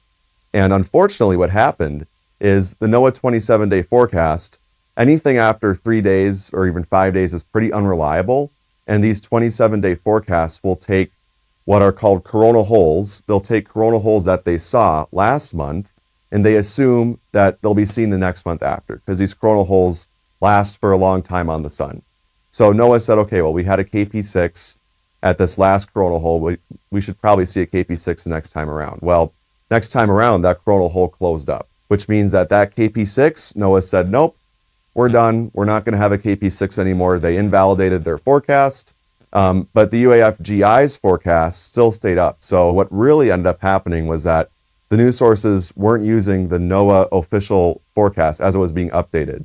That was a big issue and created a lot of hype around this aurora event that was not going to happen.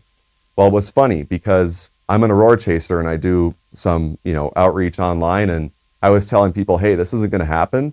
But then all of a sudden the CME launched off the sun, and I was like, well, I'm going to look like a fool now, and all the news stations are going to look like they're the ones, getting it right. Ended up that the CME did hit, but it was pretty weak. And there was aurora that was seen, I think, as far south as like Washington, even central Idaho. I know some of my friends saw it in North Dakota and Minnesota. So there was aurora, but it just wasn't the KP6 that we were all expecting. And it was for a different reason than what was reported originally. So it was a whole chain of miscommunications, and it just goes to show you that you really have to get your sources from the right places. Thanks for my little cameo, Dr. Scove. Appreciate it. So the space weather this week has definitely gotten exciting. We have a big solar storm that's going to give us a glancing blow, possibly late on the 19th and into the 20th, and possibly the 21st before things calm down. Aurora photographers, if you're at high latitudes, you could definitely get a show. And even aurora photographers at mid latitudes, you have a fighting chance to get a decent show, but it could be short-lived, so you're going to have to pay very close attention. Now, amateur radio operators and emergency responders, well, you're dealing with a lot of radio blackouts on Earth's day side, and sorry, that's just going to be the way things are for the next week, possibly 2 weeks before things calm down, especially with the new region rotating into Earth view here over the next couple days.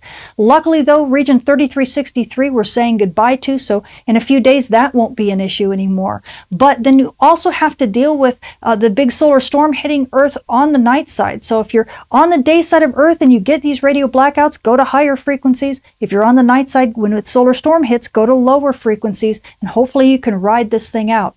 And now GPS users, well, things aren't looking all that great for you. Both the day side and the night side are going to be impacted here over the next couple days, so you're just going to need to stay vigilant, especially near dawn and dusk or anywhere near aurora. And if you happen to be a drone pilot, be sure to calibrate your magnetometers often.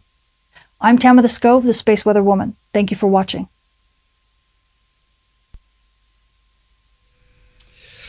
Right. Thank you, Tamitha, for the current updated version of the space weather, and the explanation there from the young fella as well. It was all rather interesting. While that interview's been going on and the space weather, I've been going around looking at various SDRs around the place. And I'm currently listening to myself coming in on an SDR in Perth. I've been averaging about S8 to S9 on this SDR, and it's actually been quite a good signal coming into Perth. So that's me there coming back on the mobile phone, and I'll hold it up to the camera. So that's the SDR that I've tuned into, the Kiwi SDR. Over there in Perth. So all very good signals coming in across the country. Oh, it's most entertaining. But I've also checked around. There's an SDR up in Brisbane, and there's several in New South Wales. There's a few over in New Zealand. There's a one about halfway that was getting a very, very good signal from me. And even went across to South Africa, but nothing being heard there. There's a little bit of over-horizon radar going on too, which is affecting reception in certain places. But the majority of Australia I'm covering very well tonight, so I hope there's a lot of listeners out there.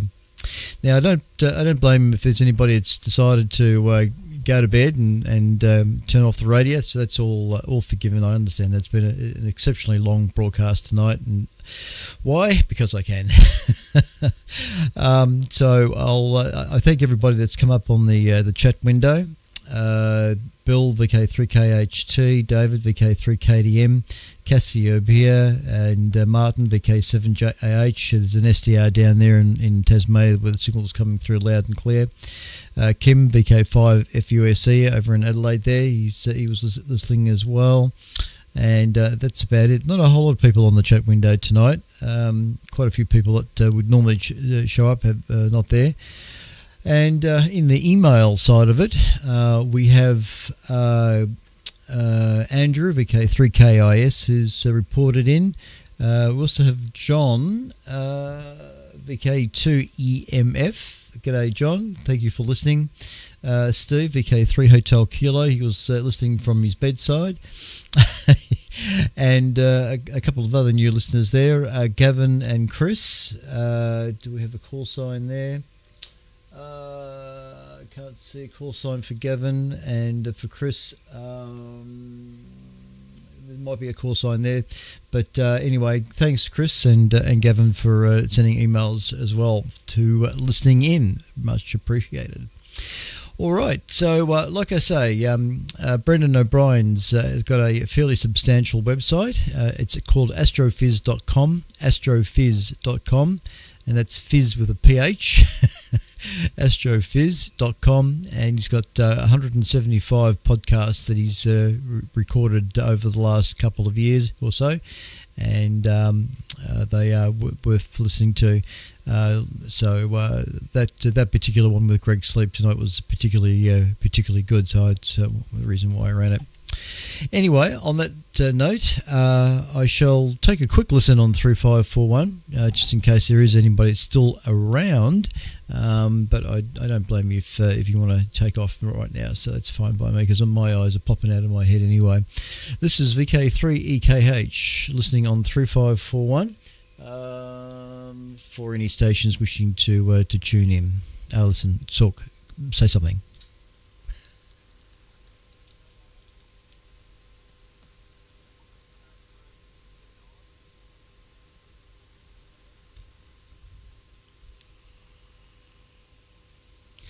All right, VK7JH, VK3UZI, I think it was, Uniform Zulu India. I'm not sure about that. And I think there was a very exceptionally weak station. I couldn't really copy you. Anyway, I'll take one more listen, VK3EKH.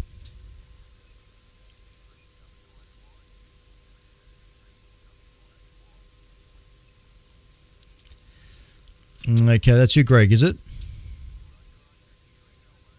Right, yeah, wait, fair enough. All right, Martin, VK7JAH, VK3EKH. Go ahead, mate.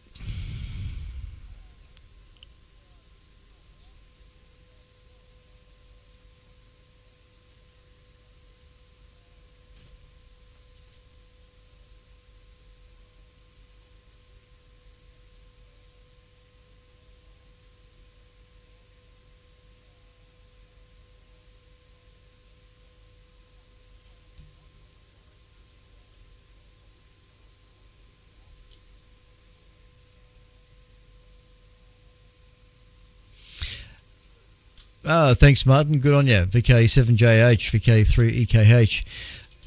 All right. I'm trying to run a little bit of audio over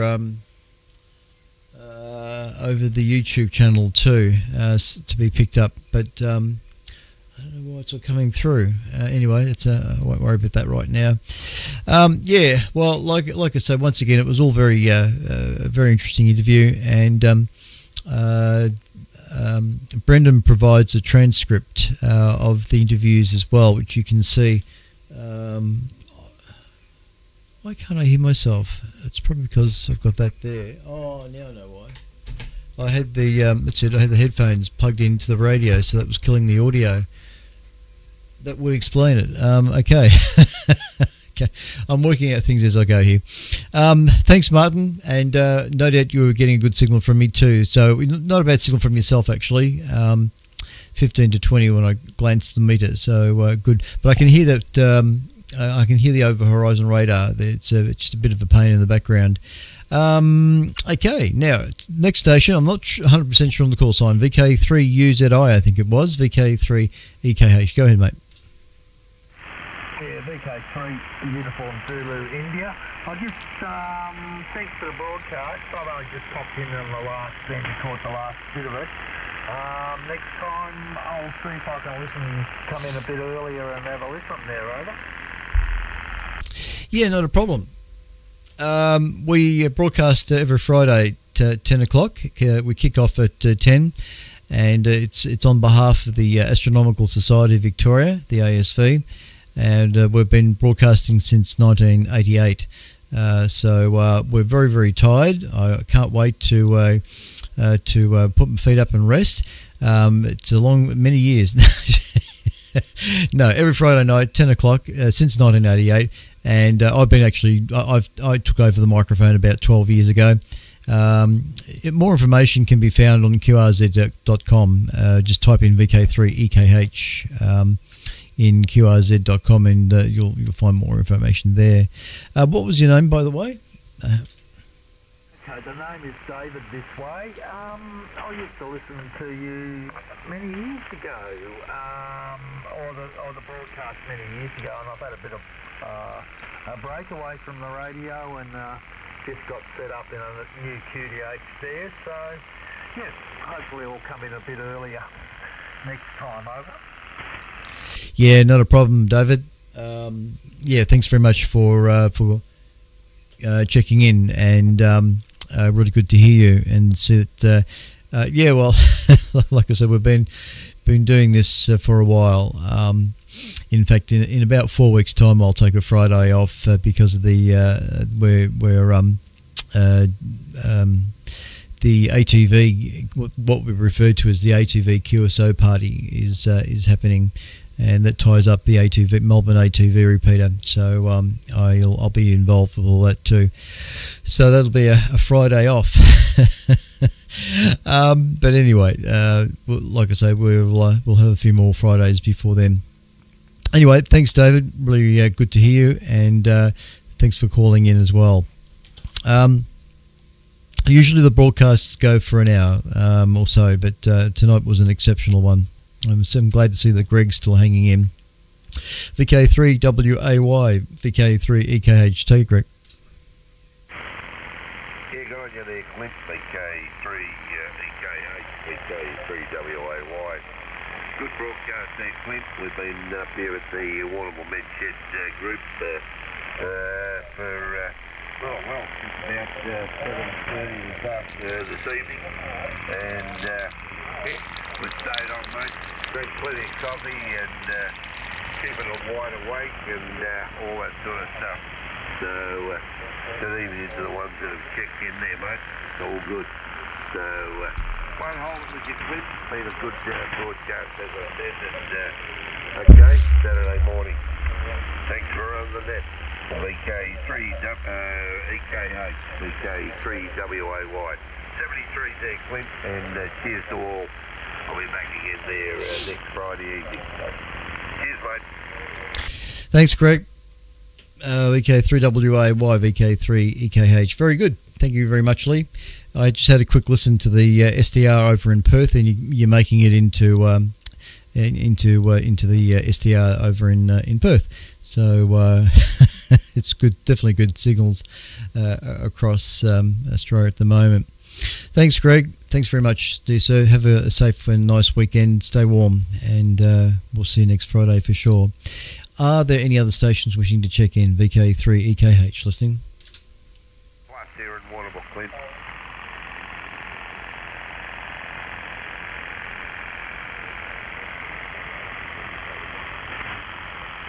Oh, I'm not sure there's another station there. It's very, very weak. Try again.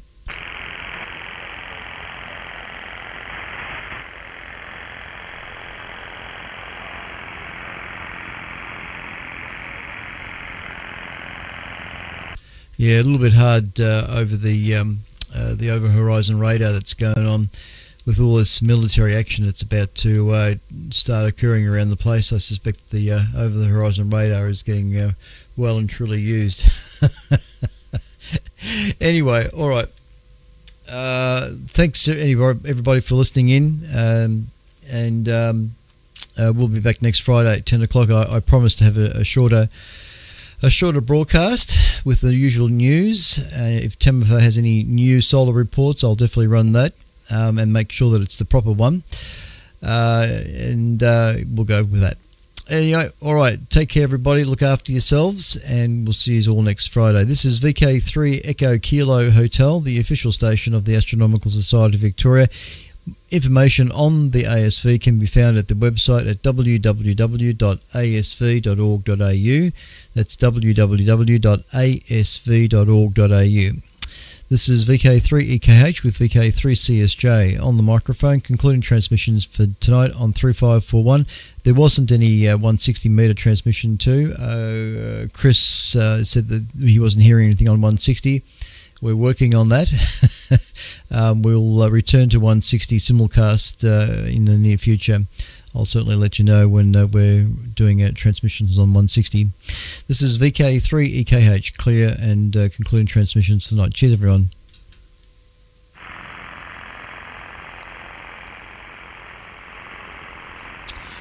Okay.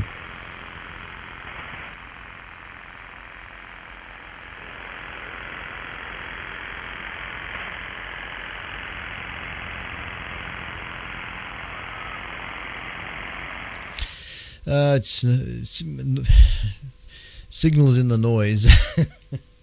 Very, very hard to hear if there was a weak station there or not. Anyway, to those watching YouTube, I'm glad that the YouTube held in there. It hasn't fallen over, or the internet hasn't fallen over. So very good. Thanks for all the viewers out there in TV land, and definitely one for the out of the whatever. I'm tired. I'm falling asleep as I sit here. Anyway, cheers everyone. Take care. Thank you for watching, and don't worry about subscribing and all that sort of stuff. I don't pay attention to any of that stuff, but if you wish to, it's up to you totally.